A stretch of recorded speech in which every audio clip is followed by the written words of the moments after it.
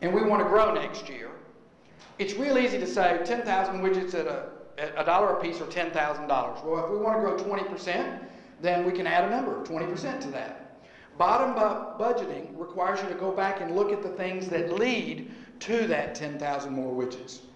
Because there's got to be a cost. There's got to be more people involved. There's got to be another machine involved. There has to be more freight involved. There has to be other things involved.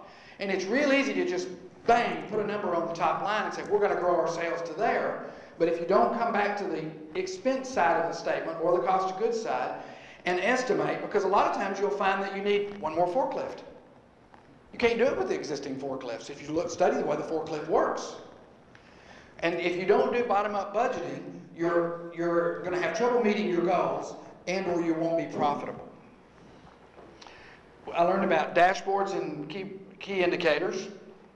And I want to talk about this tool, Big and Easy. I learned this at Ford Motor Company. I love this tool.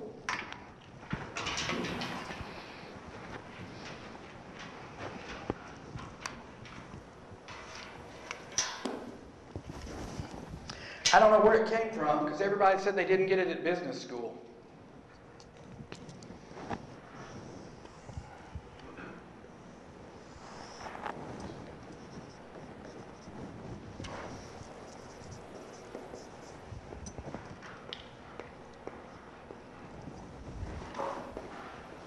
What most business owners do is they have a lot of ideas on how they're going to grow their business.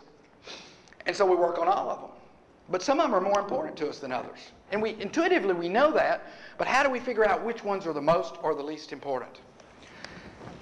And I encourage when we're working on an initiative, the initiative can be cutting expenses. How can we cut expenses? It can be how do we grow our sales? How do we get more customers? And just encourage everybody to bring their ideas because you want everybody to be bought in. It's such a powerful tool. Has anybody ever seen this grid before? 1, 2 people. Good, so the rest of you will learn it. And you can use it in just about every facet of your business, and I love it because you can involve the other people in your organization. Typically, as bosses, we come out of the office and we say, okay, we're going to grow sales 20%. You get to work. And that's not a good plan because he's not bought in. How's he going to increase his sales 20%? So so this is the size of the initiative, be it cutting expenses or growing sales or whatever. And you would size, for instance, if we're going to grow sales, we're going to make a determination that growing sales by a double-digit number is big, 10% or more. This would be just almost no growth. This would be very small growth. This is easy. This is difficult. Now, encompassed in easy and difficult are cost of capital, resources, third parties, people, and effort. So it's not just, is this easy to do? Somebody give me an initiative. Somebody wants to grow their sales, I'm sure. Tell me something. How do you want to grow your sales?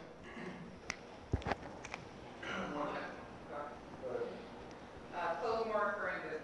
Close more outdoor social media services this year for more recurring business. So you want to get more business by utilizing social media? Is that what you're saying? We do social media. Okay. So you want to find more customers that will come need your product. Yes. Okay. Now, give me a way you'd like to accomplish that. One way. Direct mail. Okay? The results from doing a direct mail campaign to sign up customers, by the way, you're soliciting everybody in the room's input here. Normally your team, but it could be these people just as well. Because there's going to be somebody over here that did some direct mail for some type of product similar, and they're going to say, that sucks. That idea sucks. So, is the opportunity here going to be big? Not so big, or really pretty small? From your perspective on direct mail, of course, direct mail is really expensive, and unless you can target the list pretty accurately and get their attention, it's not likely to get a really big result, would be my thought. Does that make sense to you? Yeah. So we're not likely to get this kind of result, okay? I'm going to give you another one after this one. So let's say this is initiative number 1, to grow our social media business, and we've decided on the scale of big to small, it's in the middle, probably not very big, could be actually smaller. Now, how hard is this going to be to do? We're going to have to hire some graphics people, think about the message of the mailer, get the list, and embodied in that initiative is the cost. because it's going to be fairly expensive. It's going to cost us 50 cents per piece to mail bulk mail to a list. I make the number up. That's including printing. If you want to mail 10,000, it's going to cost $5,000. Is that right? Did I get that right? Yes. Okay. So, is this going to be easy or difficult? I don't think it's easy by any means, but it's probably not rocket science either. Where would you say it is? Okay. So this is initiative number 1. There's where we think we might get our growth and how easy or hard it might be. Okay? Now I'm going to give you a different initiative. I'm going to make one up. We're going to do a Super Bowl commercial. Okay? Is the result likely to be big or small? Big. Here. Okay? Is it going to be easy or difficult? Oh my God. Forget how difficult it is. How about the money? What was it this year? 2.1 million for 30 seconds or something? I think we just ruled this initiative out for you, but just for grins. So it's going to be small and it's going to be difficult. It's going to be here. Oh, I'm sorry. It's going to be here. Somebody else give me another initiative. Another idea. No, I'm sorry. Another idea for her. Speaking engagements. You're going to try to get engagements at conventions. You're going to go and talk to these people, these business people, about social media and why it's important and how you can help them. And hopefully you're not going to be too self-patronizing and you're going to have good tips for these people in this meeting. Now, is the result likely to be big or small? You named the initiative, so I'll let you guess. Well, I would have said small, but I'm going to... Now, here's the reason I think it's small, though, is because you can only speak to so many people at one time. But it is very focused. You might have, if you could get into the right conventions with the right group, it could be big. How about we say here, halfway between here and here? Okay? Now, how hard... By the way, at Ford, we always said big and difficult. We never said big and hard. I can't believe nobody in the room got that. Can't believe nobody in the room got that. I'm serious, it's a heart attack. We had to put difficult on the board. So, is this going to be easy or difficult? Well, we're going to have to figure out how to. Let's assume you've got some speaking credentials. By the way, the best thing you could do would be write a book. Now you'll be instantly qualified, and somebody will want to get you to come speak. Yeah, for her, I'd say it's easy though, because I think she's already sure. Yeah, but you got to get to the right people at the convention, the meeting planners, this, that, and the other, and then of course you've got some travel expenses. The expenses are not huge though, relatively speaking. I'm sorry? I got it. That one I got. Okay. Well, but let's size it. So it sounds like it's easier than difficult. Is that what you're saying? Yeah. And we already decided the size was here. So here's initiative number 3. Okay. We're going to spend an hour at the board. We're going to have 10 employees all bring 5 ideas each in writing, so they can't just bullshit us. Okay. By the time we get to the last guy, we've already done some of the ideas he brought. We've already done, obviously. We're going to be interested in everything that's in the big and easy quadrant. And that's what we're going to focus on. And we don't care about anything else. Absolutely. You want to cut expenses? How can we cut expenses? Have everybody bring ideas to how we can cut expenses. What I like about it is the way we can loop in our people and get everybody bought in.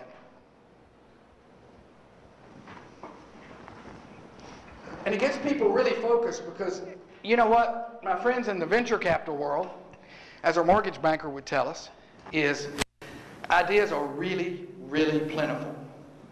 And there is so much money in the world right now. Oh my God, the world is awash in money. Sitting. They can't find people to connect the dots. Am I right? They can't connect the deals with the money. People that can make things happen. That's what's so exciting. Use with employees and upper-level internal uses to vet and prioritize initiatives. But use it with lower-level employees. Use it with the warehouse employees to figure out how to cut expenses in the warehouse. A lot of those guys in the warehouse have ideas. And they love it because they're part of the process. They feel like you're looping them in.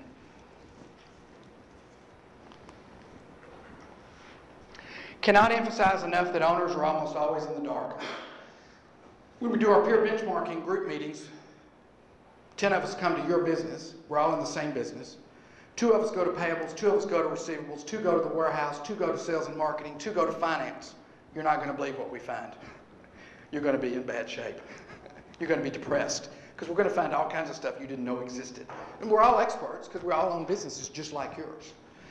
And it's always amazing that and we stop and interview employees. They say the darndest things if you just stop and talk to them. Oh, wait a minute, I went the wrong way here, didn't I? There's your picture of your slide. Aren't you tired of the grind? No matter how fast we go, it's not fast enough. And boy, that is so true. No matter how fast you go, it's still running you over. Planning in a vacuum doesn't give you any leverage. That's why you need all those other people helping you with this exercise I talked about over here. Peers, other sources, books, this meeting.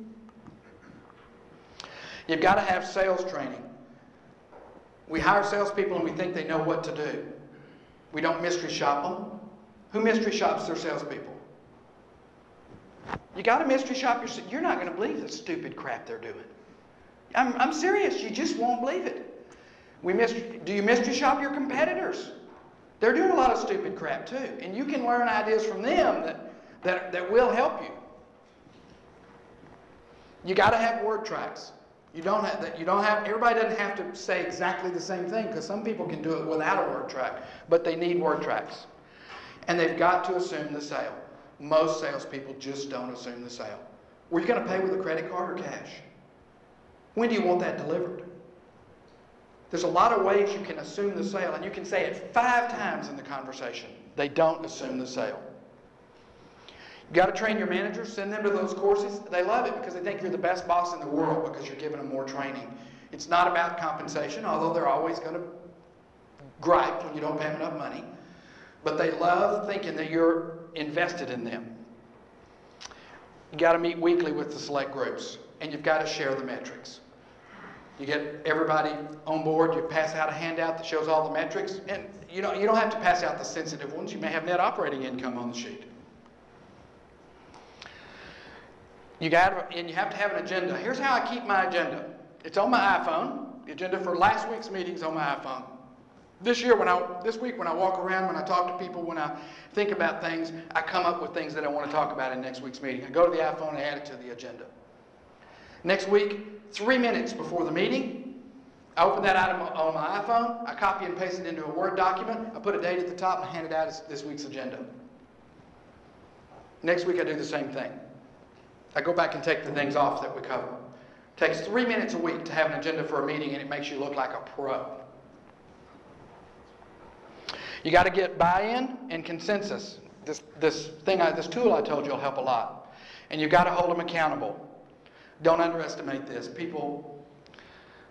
My girlfriend's not here, so I can talk about her business, but she just has salespeople, and last month she had one that didn't sell a single thing for the whole month. And it's like, well, she'll do better next month. And no, it doesn't work like that. I'm sorry, you hire them in, you have milestones. If on the 4th or the 5th or the 6th or the 7th week they haven't done something, if they're supposed to sell 20 a month, can they sell 2 by the end of the first month?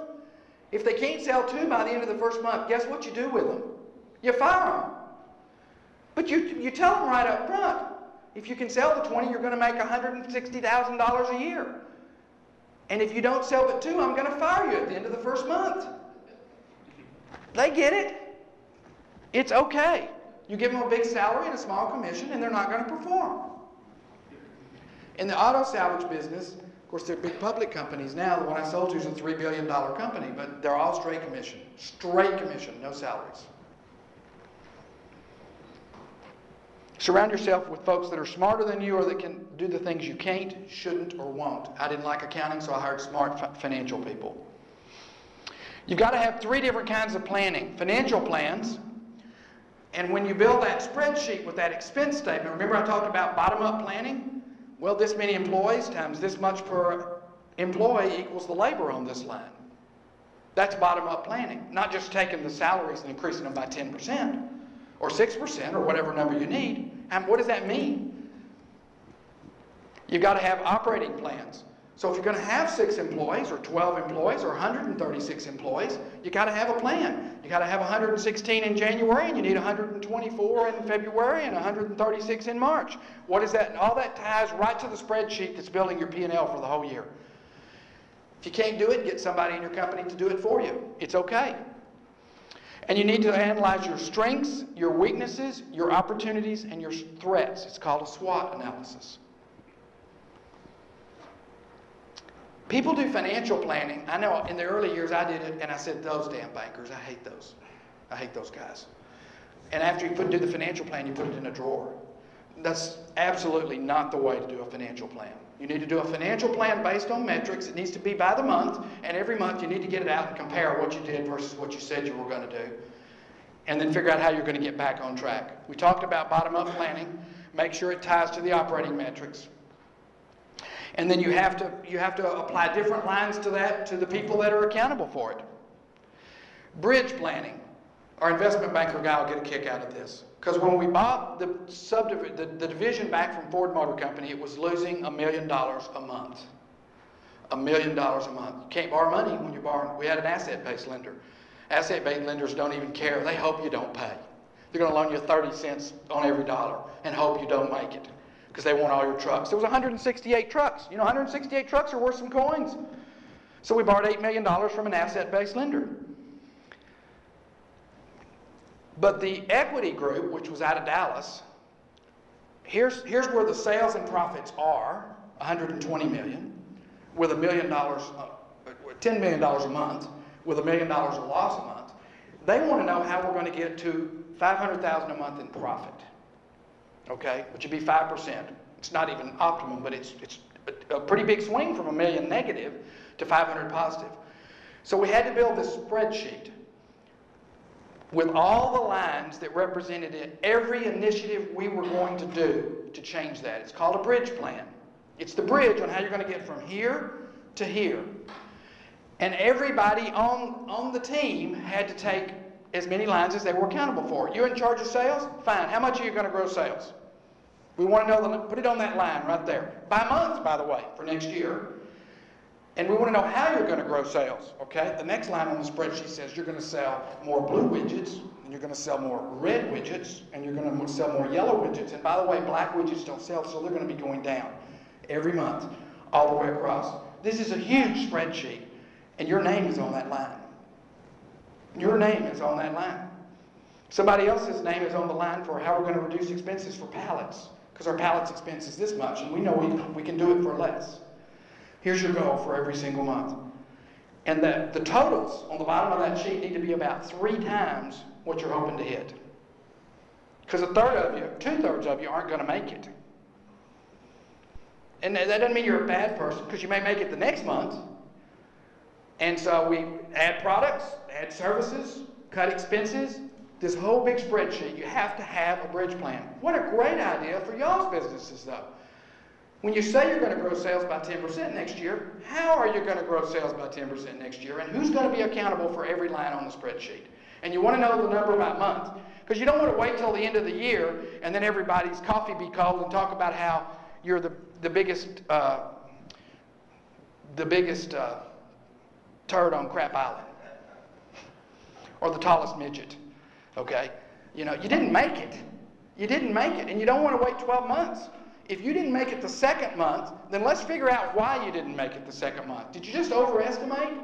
Or did you do something wrong? So you need a bridge plan. Your bridge plan is very helped by this project over here, where you get other people below you to say what they're going to do.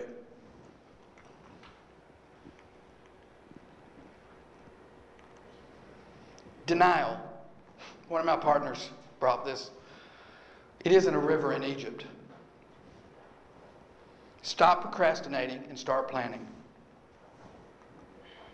I'll break up just a little bit. I'm going to give you some of the book is illustrated by Gayan Wilson, who has drawn for Playboy and New Yorker magazine for 50 years.